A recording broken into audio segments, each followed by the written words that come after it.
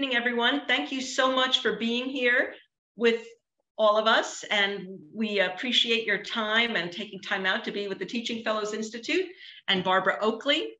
And with that, I'm going to start and just tell you a little bit about Barbara, and then I know you're going to be letting us know what you'd like to talk about with respect to her most recent book, Uncommon Sense Teaching.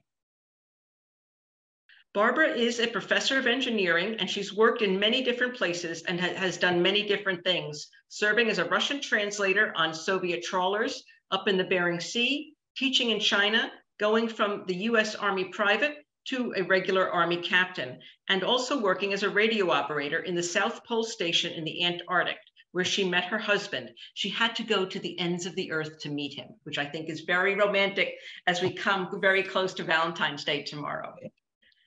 Okay, there we go. Okay, so we'd like to hear a little bit about the direct teaching method. Okay, so why don't I start with that? And then, and we've got another, let's see, one of your group work suggestions seem to be for long-term projects are very rigid, based on the idea of rules. I found a lot of success in doing quick, time-sensitive in-class group activities with less rigidity. Was the rigidity intentional based on specific research, or was it based on the lack of space to talk about other group work methods? It was based on lack of space to talk about other group work methods. So there's a paper I wrote, I think it was back in 2003 or so. It's called Turning Student Groups into Effective Teams. And it talks about some of the more regimented ways for long-term, like full semester projects that we frequently experience in the engineering discipline. But of course, there's like, think, pair, share, lots of different kinds of activities that you can do as a group. And so, this is like so fun. Okay. Students have within their brains, they have this framework of all the connected neurons that have to do with your learning or with the student's learning. And these connected neurons are in long-term memory. So if you look here, this represents the framework of learning that students have put into their long-term memory because you've helped teach them this information, or because they have learned it in life and in various other things. Notice with these 4 students here, they all have somewhat different long-term memories. There's different ways, like each dot kind of represents a neuron. Each connection or each line between represents connections between those neurons. So what's going on is students have this framework of long-term memory called a schema. Students have different schemas because they all have different experiences, but they have some similarities because they've learned similar things. Now, what is happening when you are teaching your students is those students, let's see if I can get this to come back here. Okay, see how these birds are all kind of flocking in a similar way? What is happening during the learning process is you're trying to get your students to all have their thoughts in neural synchrony. And those, so you can see here, here's a student team where their thoughts are all in synchrony, except for this person who gets to mind wandering. This is the great thing about teamwork, is the other students can get their thoughts aligned. And we can actually see in some of the great new imaging processes that are occurring, how students and teachers come into neural synchrony as the information is being learned. So some of that information being learned is they're pulling it from long-term memory. Others, they're sharing from them within a group, for example, in order to all kind of get the right ideas, the ideas that you are trying to teach those students. So let's go back. Here's a teacher. This is you. You have information, you have thoughts in your mind. And those thoughts are partly pulled from your long-term memory, right? They're partly built from that. And what you're trying to do is share those thoughts, that mental model, with your students so that your students come into neural synchrony with you. Now, that's part of what you're doing as a teacher is getting them to be in neural synchrony. But that's part of what student groups are doing as well. What they are doing is they're actually see, you're talking to them, and as you're speaking with them, you're sharing, they're developing a mental model, and that mental model is partly pulled from the schema of background information that they already have, and partly from what you're sharing. So if you look again at our social learning image here, notice that the students have different background memories, and that means they can bring in different ideas, into that mental model, and they can help each other. So I'll give you a sense of what I'm talking about here. So if you, let's see, come back here. If, well, when we're teaching students, we're attempting to kind of tweak their long-term memory. We'd love to be able to crawl in and actually tweak it, physically, but we can't. So we're trying to encourage them to change what's going on in their long-term memory by actually changing that schema of information. So as students are learning, here's the kind of thing that is happening. You are talking about electrons and electron flow. So me as a teacher, I know electrons. So I'm pulling that information from my schema. But the student doesn't have a schema about electrons if you're talking about current and electron flow. So they may think of crowds of people and pull that idea from their long-term memory and share that with another student. But notice, ultimately, even though they're pulling different ideas from long-term memory, they're actually able to all get in sync with the same ideas. So when students are learning, when you're working in a team situation, even short-term, 5 minutes, what they're doing is they're sharing with some of these ideas that they have about, that they're pulling from their schemas. They're getting one another on track, and they're all getting in neural sync with the ideas that you're trying to teach. So hopefully this is making sense to you. I don't often go on the fly like this. Usually I present very sequentially and very logically, but since you've already read the book, I think you have some ideas about, what is going on in the brain during the learning process. So I think it's hopefully okay to kind of charge ahead here. So when you're doing this very short exercise with students of asking them to think about what you've just taught, then pair up together and share about it, often what happens, this is a wonderful technique, but what we often do is we feel uncomfortable with that momentary, like a minute or two of silence while they're thinking.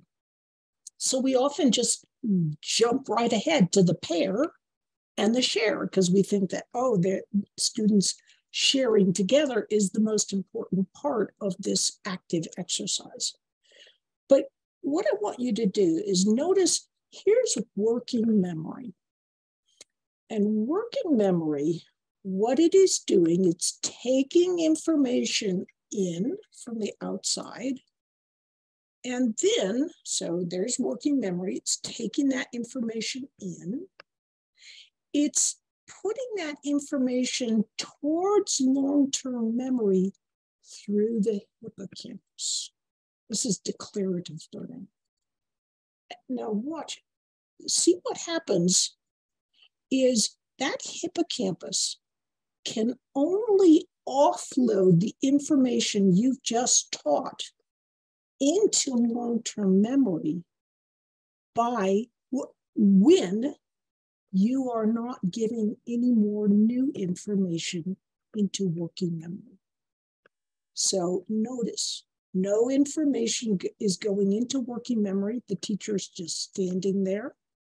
Hippocampus can turn, so to speak, metaphorically, to the neocortex, long-term memory, and reinforce that information that has just been taught.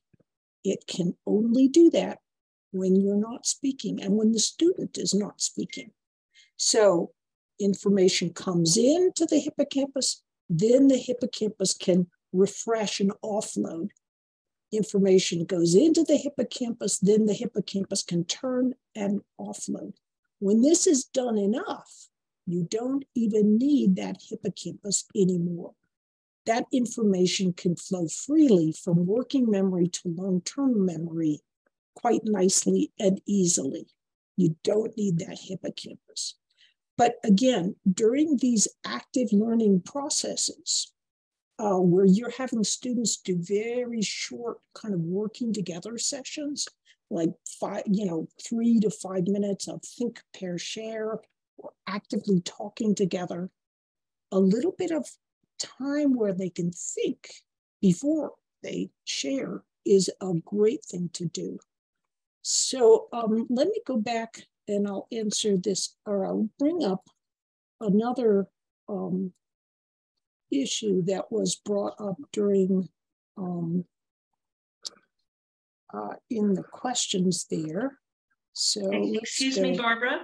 Sure. Could I just mention, Lisa, one of our teachers, wrote into the chat that she really likes the idea of built-in mini breaks, and she teaches high school math and feels like the quick students are getting unplanned mini breaks while we wait for some of the slower students, slower in quotes, to complete the problem solving. What constitutes a mini break, and how can we ensure that all students are benefiting from a break? And that made me think, the way you're talking about how students need time when the teacher's not speaking to kind of move that information from the hippocampus into long-term memory. Does that relate?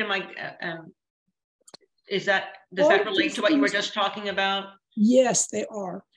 The bottom line is, if your student does not have as big a working memory capacity, and I count myself amongst those with lesser working memory capacity, we need more time to process. So, because our little working memories don't we can only hold 3 things at once. So it takes us longer to pull in that information, whereas someone with like a lot of arms on their attentional octopus, they can hold a lot of information and really move things into long-term memory much more quickly. How do you get everyone to ensure that they're all caught up? You can't. There isn't a perfect methodology for, I mean, as long as you're reaching 90% of your students, you're doing a great job as a teacher. But it's clear that those with lesser capacity working memory need more time to practice with the materials. But here's the great thing is those individuals can actually learn the information more deeply. So let me just show you a little bit of what I mean by that. Students have differing baths of neurochemicals, right? And some students are going to have, well, when they're learning, when students are learning, a slower learner often is someone who does not have the bath of neurochemicals to hold those dendritic spines in place to help them make those connections. So here's an example. I am a slow learner. This is my brain. I go over my Spanish vocabulary words in the morning. By the afternoon, all those new vocabulary words that I thought I'd learned, well, many of them fall away because those little dendritic spines are washed away because I don't have a really good memory. Oh, I rue the fact that I don't have a good memory. Yet, here's what someone with a really good memory, and these are often very fast learners. They'll learn that vocabulary list in the morning. In the afternoon, they've maybe forgotten a word. So they have a bath of neurochemicals that holds those dendritic spines and those connections in place much more swiftly or much more easily than the slower learner like me. So here I am. I go tomorrow morning and I study my Spanish vocabulary list. And as I study it, I reconfigure those neurons, those dendritic spines, but they're in a slightly different configuration. Well, what's the deal with that? It means I can be more flexible in what I'm thinking. Although my brain doesn't lock in to my learning, at the same time, I'm not locked in to what I've learned, which means I can be more flexible. If I'm wrong about something that I've jumped to the conclusion about, I can more easily and flexibly change my mind. So, there's the kind of slower learners. What can really happen is let's talk about working memory capacity just a little bit more. And so here we go. Let's say that we have someone like Terry Sanowski, who's got a race car brain, my co-author. He's super smart, very large working memory capacity. So when Terry gets something, what can happen is he gets this information in working memory, and it should go forward. And that information is like these little connected clusters of neurons. That's the information that you're learning. And he can put that easily into long-term memory. He's got a lot of arms on his working memory octopus, and it's easy for him to learn new things. And as that information is put into long-term memory, it can consolidate, connect together. You can pull back bigger pieces of information. So what about somebody like me, who is like, I've got a lesser capacity working memory? What that means is I can take in smaller bits of information. I can put it into long-term memory. Once it takes me longer to get that information into long-term memory. But once I've got it into long-term memory, just like with Terry, I can consolidate that information and I can pull bigger chunks into long-term memory, into working memory. So this is why having more practice, having more time can help.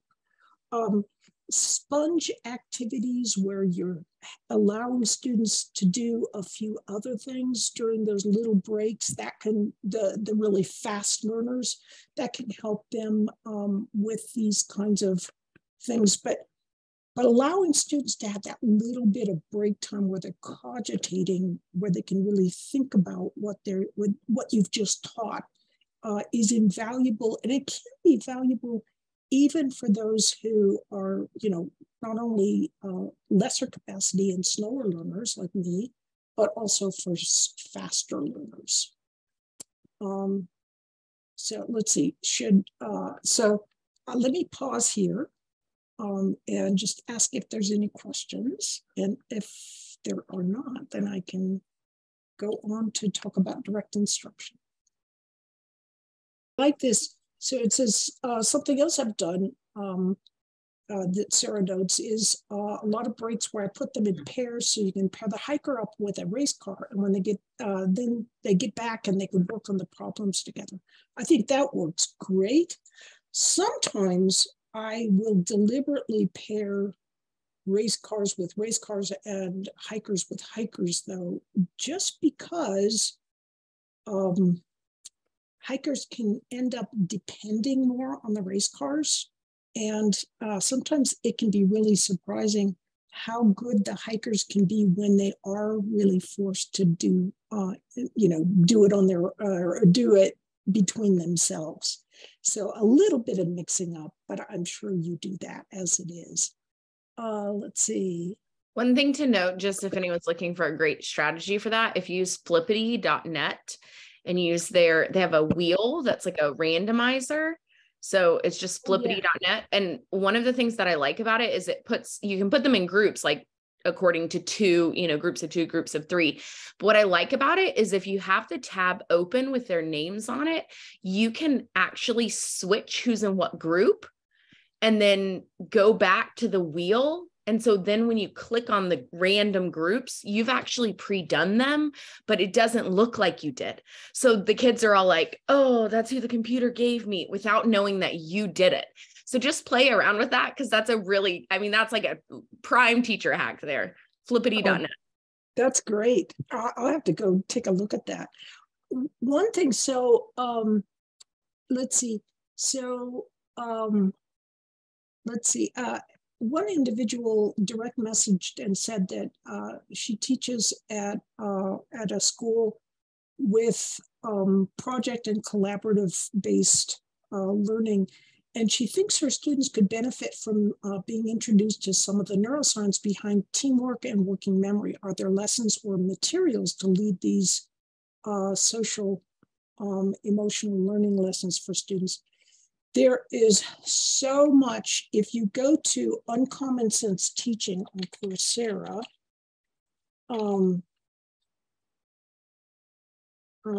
so there's a specialization there, and that has 3 different massive open online courses. Let me show you the hack so that I can kind of show you a partial hack so you can get in for free. And let's see here. Okay, so if you look here on this Uncommon Sense Teaching specialization, notice 5-star review. So there's 3 courses in the specialization. If you go to the individual courses, and it won't happen for me because I am already, I think, logged in and so forth. But if you go there or go, within each one, and then it says enroll for free, but then it comes up with some kind of, pop-up box. On that pop-up box, select audit, which is at the bottom of the pop-up box, and that will allow you to get into virtually all the materials. Only some of the quizzes are not available. But you will see underneath each of the videos, there's a PowerPoint presentation And so let's see if I can go to that. I'll go into the course here. And now you see my back end here. So you will see that, for example, oh, you can see I failed my own quiz. Let's see, here's the imposter syndrome.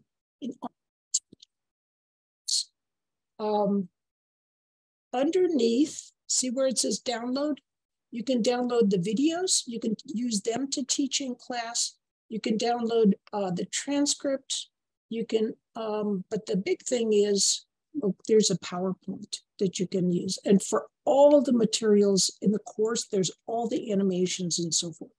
So what I found is that, for example, when I was in Qatar, they used learning how to learn materials in their AP biology courses to help students learn how to learn effectively.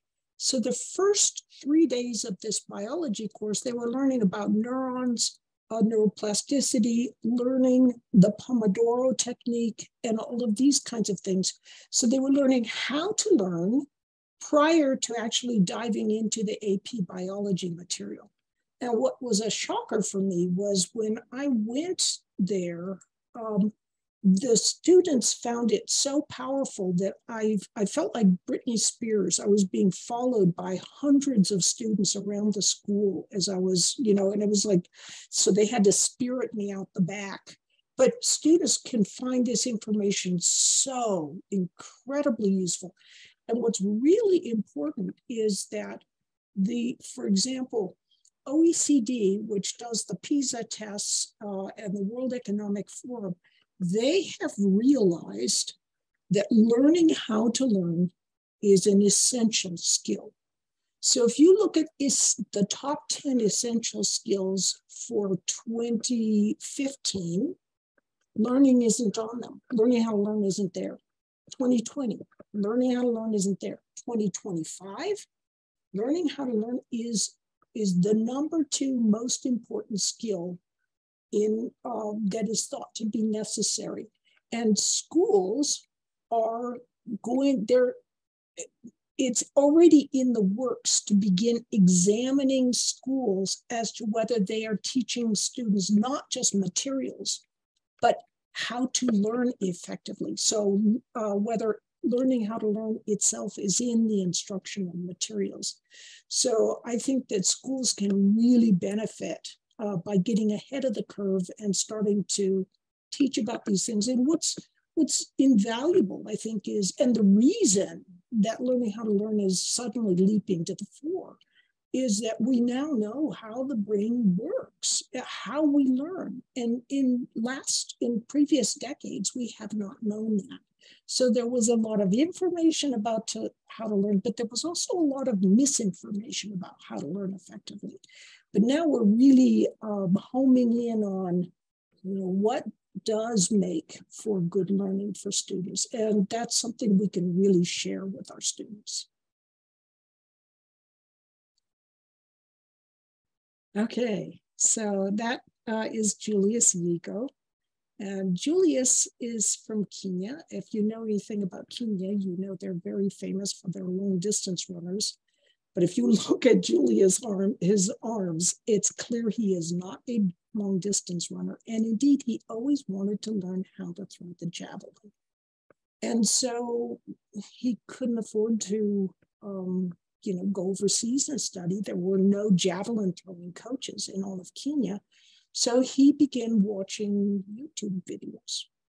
And what happened was by looking at these YouTube videos and then going out and practicing on his own, he became the world champion in throwing the javelin, which tells you, A, that online learning is not bad, especially when you have really good teachers.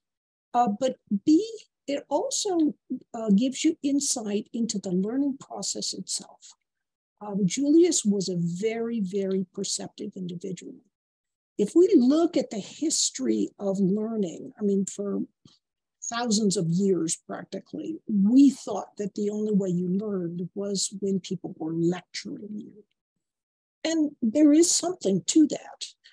But in the last 50 years or so, lecture has gone out of fashion as we've become more aware that students actively learning and grappling with the material is important to be doing. But the problem is that now we've taken the pendulum all the way to the other side and said, oh, the only way students learn is through active learning when they're working with the material. But that's not true either. I mean, how does a student know what to learn without some kind of instructional materials? You might say, oh, active learning. Yeah, well, turn them loose with the book. Well, they're getting the instructional materials through a book. A lot of times, it's much more effective to have that elevator speech from a teacher of the most important things, and then let them go after working with the materials themselves. So a little bit of lecture, exposition, a little bit of active learning, or, maybe a lot of active learning, or maybe even, an even mixture of lecture and active learning. We don't really know what, we do know that a mixture of lecture and active learning seems to be what's needed. And what I find really interesting, for example, I was looking recently at an article in Science, and they talked about active learning in the STEM classroom and how vitally important it is. And they had robots to do some of the ancillary, whenever students got off track, they could get the students back on track. But the whole idea was that students were learning actively through the class. But that's really not true. That's not what they were doing. If robots were helping a little bit and coaching sometimes, they were actually doing a mixture of some exposition when the student needed the lecture and some active learning. So this mixture is often what takes place in the best classrooms, depending, of course, on the curriculum. But this mixture is called direct instruction. And direct instruction is really, there's just so much that we know about why direct instruction is so powerful. I have a very good animation of, let's see, where is that? Okay, so let's go here. So in the in 67 through 77, so nearly 10 years, there was a large-scale study done that showed that of all the instructional techniques that were tested, direct instruction was by far the best. And this immense study with hundreds of thousands of students and tens of thousands of teachers, costing on the order of $100 million, was never published because it went against the zeitgeist of constructivism. And in actuality, it shouldn't be perceived that way, because direct instruction is not just sitting there lecturing. It is a mixture of some lecture, but very much integrated in that is active learning itself. So I think we're coming around now. We're beginning to realize that we need that mixture of, we as teachers are important. We shouldn't be discounted. But, we also need to ensure that students are actively grappling with the material themselves. So that was a really, I think, a very interesting point. And hopefully this addresses the question that was brought up.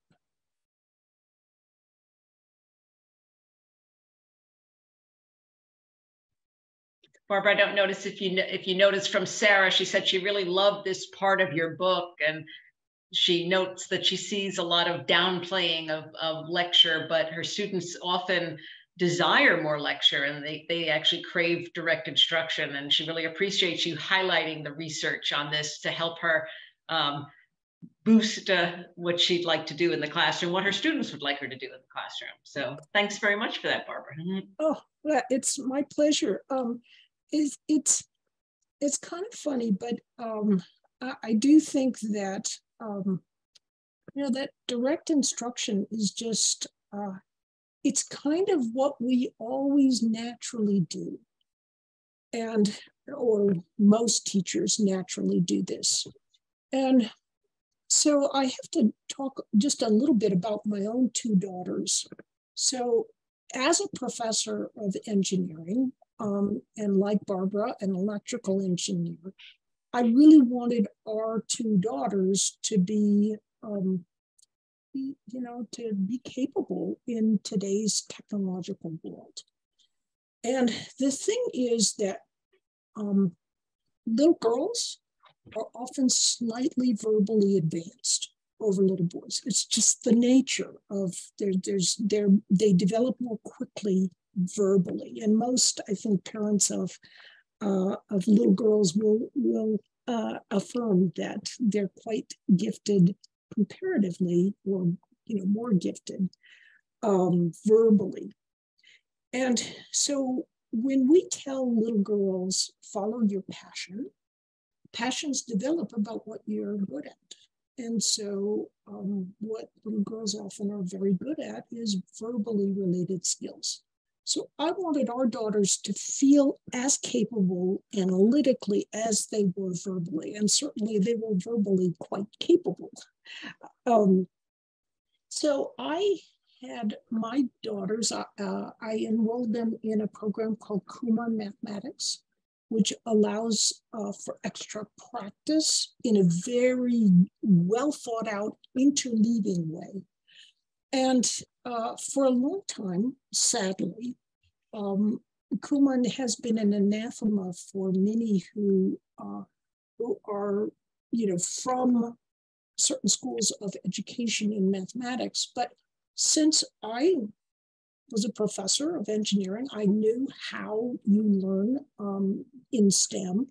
All my colleagues, most of my colleagues grew up in countries like China, the Middle East, India, where you have these kinds of, interleaved practice and extra practice, particularly with math. So I had our daughters would do this extra 20 minutes or so of math practice a day. And our older daughter was terrible at math. And she really used that extra practice. I mean, because just to stay at grade level, she needed that. But at the same time, she became very comfortable with math. And so she did her medical residency at Stanford. She's a very gifted pediatrician. That's exactly what she wanted to be. Our younger daughter, she just hated math. That was it. She just hated it. So every day was kicking and screaming for 20 minutes, on the days when I did that, which was most days. And she became an artist. And then she went out and worked in the world of art, and went back to graduate school and got her master's degree in statistics. And now she loves her work. And that extra background in math through the years made an enormous difference in her capabilities. I met the son of her graduate advisor when I was in Vietnam. And he told me, he said, my father never usually takes on American schooled graduate students because they just don't feel comfortable with math. But your daughter was different. And it's that little bit of extra practice, I think, that made it a big difference for her.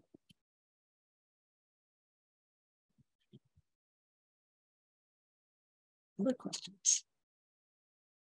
So Barbara, I'm just curious in terms of this little extra practice for teachers, like that was you doing that as a parent. Would there be a way to implement that little bit of extra practice without it being a burden in the classroom, or any thoughts on that area?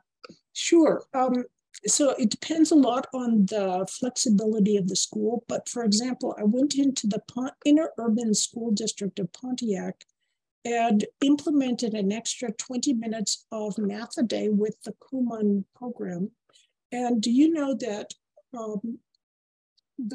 the elementary schools that I worked with went from no child meeting state norms to a significant percentage, like 60% meeting state norms, and then some exceeding state norms in mathematics.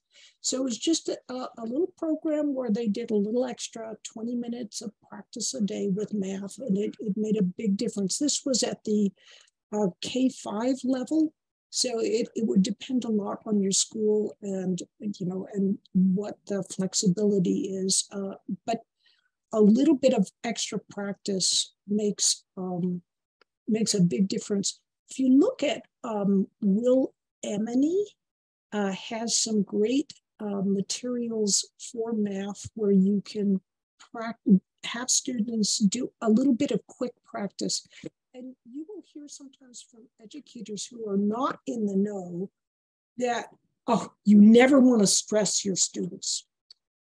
And that actually hurts their ability to learn, because if you're never stressed, there's like this curve. Never stressed, you fall asleep. Too much stress, you can't learn. A little stress, you get that extra cortisol, and it makes it easier to learn. So if you have like a little bit of speed tests and so forth, what that does is that just helps with automaticity, which helps with all sorts of things through that math progression or whatever you're learning. It's just like playing a musical instrument. You don't want to always just go slowly through. You gradually learn to speed to the appropriate tempo. When you're learning a foreign language, if you don't have the stress of having to speak to a native speaker of the language you're trying to learn, it's more difficult to learn the language. But if you're speaking with that other person, it can be stressful, but you will learn it more quickly. And you also gain that automaticity, that swiftness with the language. So, a little bit of stress, a little bit of practice to make sure that you've kind of overlearned things, and it will make it so that you put those sets of links into your procedural, habitual memory, and then you can use them without burdening your working memory. It's like you can do this stuff kind of in the background, but you can hold more information in your mind because you're not having to, fiddle with all the background information, because your habitual learning centers are handling that. Oh, okay. So Sarah says, you talked in the book about habit formation in classroom procedures, but I didn't see many end notes that talk about this connection specifically. I'm interested in knowing what research is being done in neuroscience and habit formation, specifically in character building habits and formation, not task habits. Are there any resources or researchers you can recommend to dive into this, or just any search terms? So the first thing, so I'm intensely interested in character formation. So if you look in the second MOOC of the Uncommon Sense Teaching specialization, we were able to go much more in depth about character development, what you can do with character development in the classroom, what you cannot do with character development in the classroom. And there are copious references in the reading. One thing to realize, like if you go and look, like let's say you go look at, I don't know if you saw the recent documentary on Bernie Madoff. He was kind of a sociopath on Wall Street. He went through the same educational system that a lot of other really decent people went through, but he turned out quite differently. Why? Can we change that? That's, I think, a very, very good question. And I think you're trying to dive deep into something that is super important, but that at the same time, we must realize that when we're teaching about, behavior and how to act, we are preaching to the choir. So in other words, we're the ones who listen to us are the ones that we really kind of don't need to be teaching so much. The ones who don't listen to us are the ones we most need to reach, and those are the hardest to reach.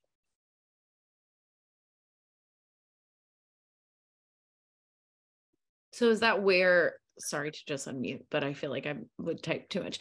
Is that where like you talk about the procedural learning being like doing, right? A lot more of that and a lot more of just practice of those things instead of like, I'm telling you, right? Is that my understanding? Is that off of like versus like the, where's your chart in here?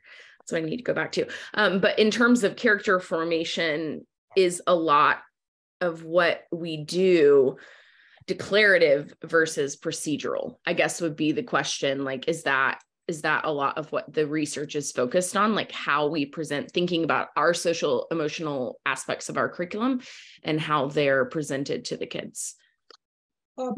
Very perceptive question. What we're doing when we're talking about procedural learning in the classroom is we're talking about habitual things like what do you do, when you need to go to the bathroom?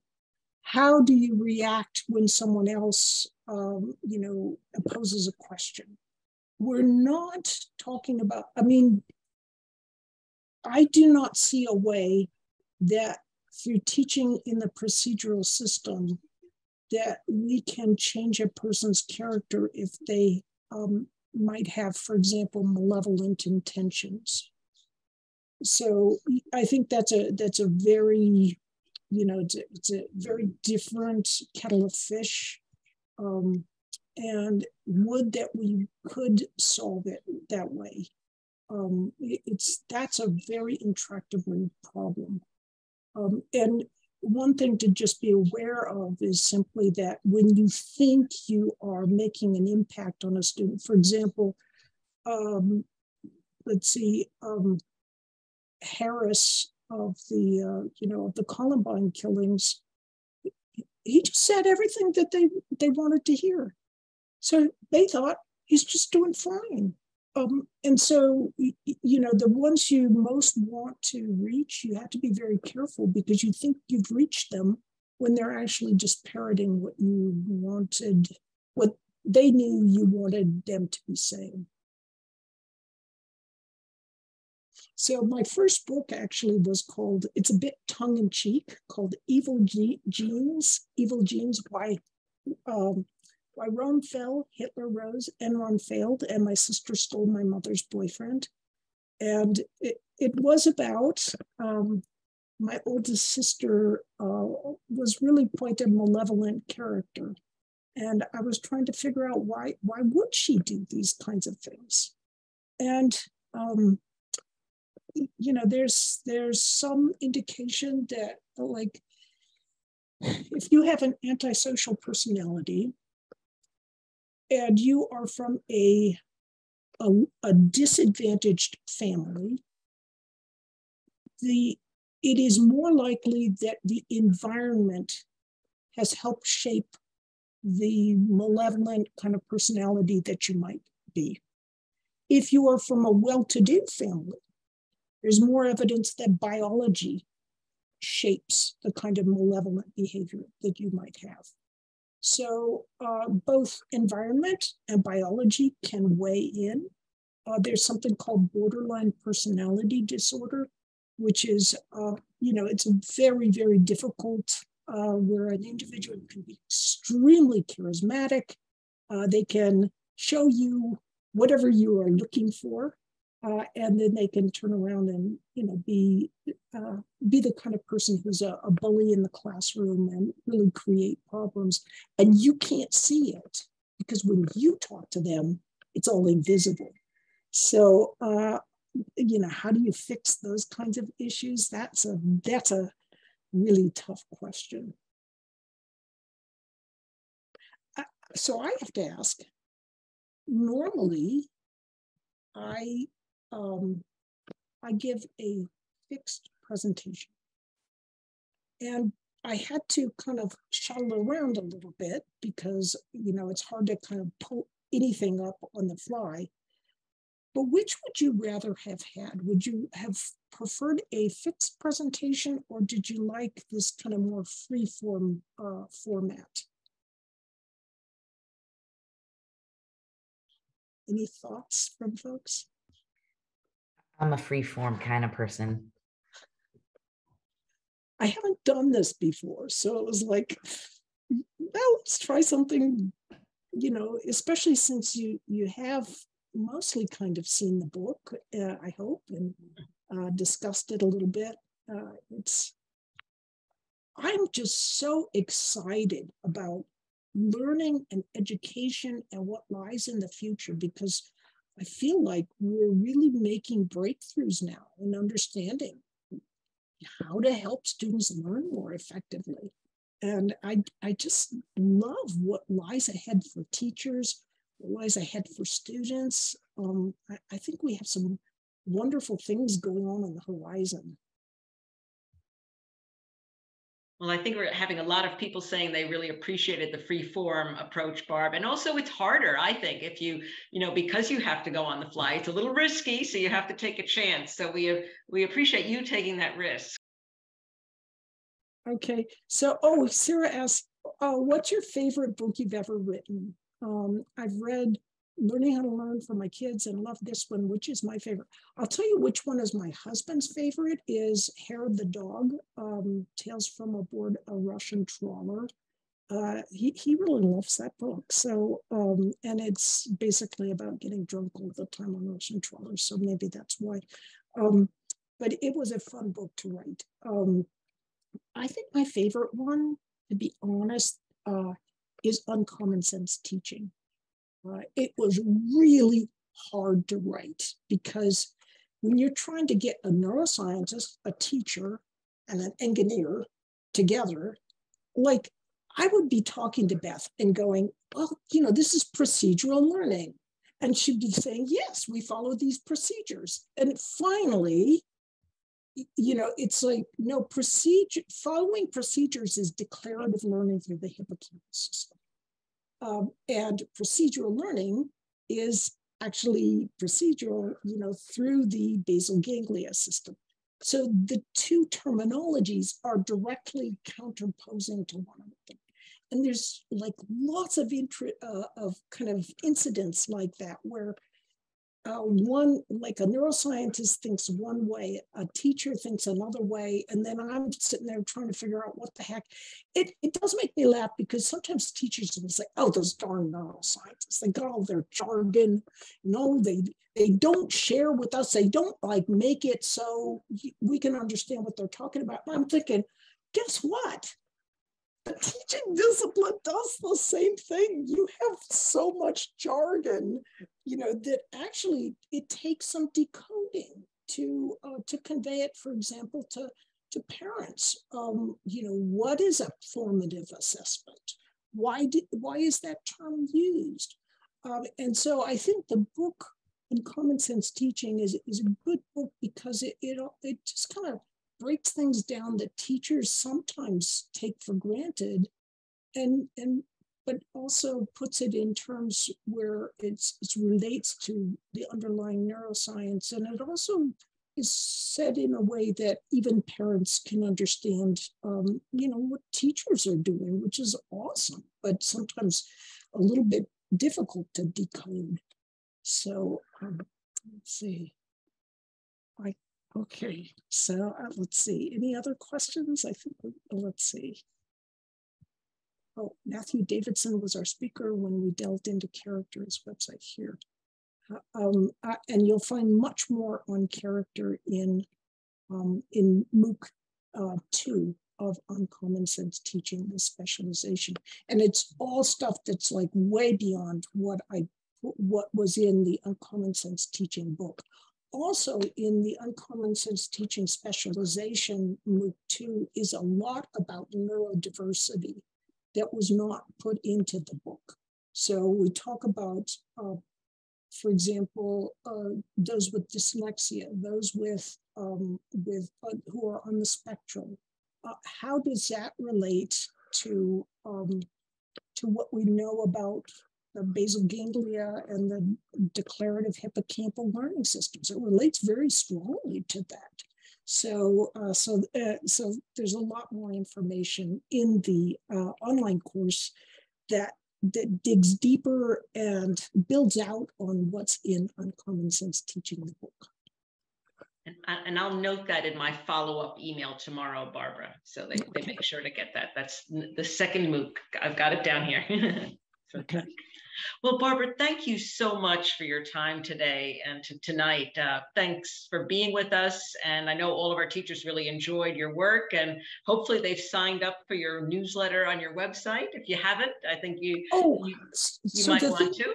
The thing to do is to go, my newsletter is go to Learning How to Learn on Coursera. And then if you just register for the course, the registration is free. And, you know, so like they'll say, get a certificate, just say, no, I don't want it. The registration is free. And then you will always get my, you know, every other week or every month or so, I send out a Cheery Friday email, and it goes out to about 3 million people now. So, wow. Okay, that's a lot. And it's just about various insights related to learning. Well, we're all going to look forward to your next book, Barbie. Do you want to share with us what the title or topic of that next book is going to be? Oh, well, right now I'm working on a specialization for Coursera on the neuroscience of critical thinking. So it's critical thinking, creative thinking, and sort of being productive, all from a leadership perspective. So it's exciting, and I will go back and work on that this evening.